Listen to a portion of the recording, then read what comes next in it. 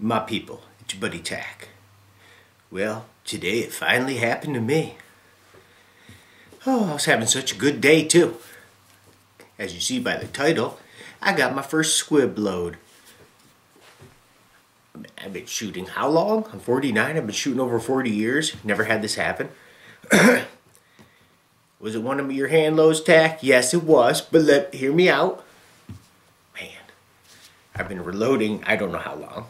Almost that long. Or probably like 40 years I've been reloading. This was the thing. Okay, so I'm out there doing some testing with the TRR-8 357 revolver. It's going great. Bam, bam, man. I'm starting to get the accuracy down. The one group I had was like 0.4 of an inch at 15 yards. So they were all freaking touching like that 3-round group. I was like, oh my God, that's the one right there. And that was with, because I usually use H110, which does really good. But this was Winchester 296 with Winchester brass and 15.8 grains of it. So, with a 140 grain Lehigh Defense. Solid copper, right? Bam, bam, shooting, everything's going great. Last bullet. Pew! It went off, and it wasn't super quiet, but it was way more quiet. And the rest, you know, you see a fireball almost every bullet. So as soon as that happened, like squib load. I've seen it happen to other people. It's never technically happened to me. I've had worse happen to me. Or with the PPQ. Whatever. So as soon as I look in there, yup. It's like that far down the barrel. Okay, even before I try it, let's go on YouTube. Even though I know how to do it, let's watch some people. Just in case there's a trick. Oh, just hammer it out, boom, boom, with a little, rod. Boom, oh, it falls right out. Yeah, okay. Even before I tried, I put oil down there and stuff. Let it get wet. I wanted to lubricate stuff. Frickin' revolver, you can't go from this way, to go with the bullet. You have to go the other way.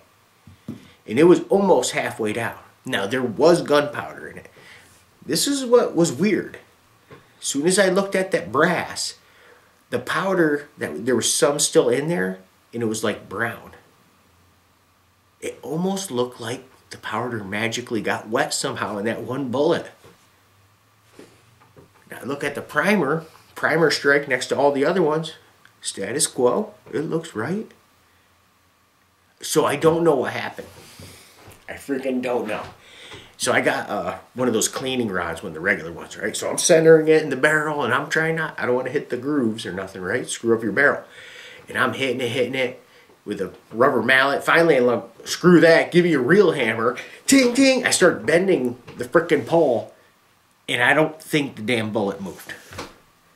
I kept gauging it, how far it's in there and seeing, and it didn't really move. Oh, just go on YouTube, just tap it out, falls right out. Nope, not this thing, because it's me. So, of course, it's got to be worse. So, in those Lehigh Defense solid coppers, I don't know if that has something to do with it. And solid copper bullets.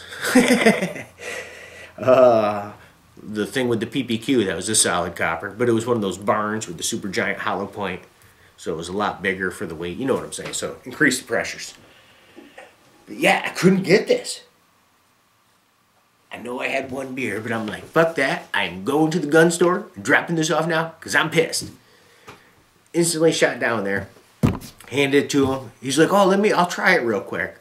I hear in the background, ding, ding, ding, ding, ding, ding. I'm like, yo, he's beating the hell out of it. Hey, yeah, you got to do it right. And he goes back, he didn't get it out. So he put some more penetrating oil, and he said, let it sit, and then we'll work on it. If not, it's going back to Smith & Wesson. And man, I hope I did not mess up the barrel, because then I'll have to get a new fucking barrel for it. Excuse my French. At least with the TRR-8, it's that sleeve. It's like the barrel's covered with the sleeve, so it's just the inside I'd have to replace. But I don't have the tool to take that apart. It's got to go to Smith. Man, I was having such a great freaking day, too. And then as soon as I wanted to leave, I couldn't find my keys. So now I'm really spazzing. My gun's messed up. I can't find my keys. But it's at the gun shop now. It's at the doctor's now. So we'll see what happens. And anybody that doesn't know, a squib load Well, you can tell by the sound because it's like poop instead of bang. You know, it's way wimpier. As soon as you hear that, stop what you're doing. Stop, unload, check. You know, usually I keep it down range a couple seconds just in case, I don't know, whatever. And then I take it down, look, yup, there she is. Stop shooting immediately. You shoot a second bullet, that's when your gun goes kablooey. Or you could at least destroy stuff, if not yourself. So be careful of squib loads. It doesn't sound right, stop what you're doing right there. And that's what I did. It was the last bullet, but as soon as it went off, I'm like, squib load. Never had one, but frickin' you know it when you hear it. So be careful out there. It's a little PSA by your man Tack. As always, I hope you guys are doing good. And until the next time we meet.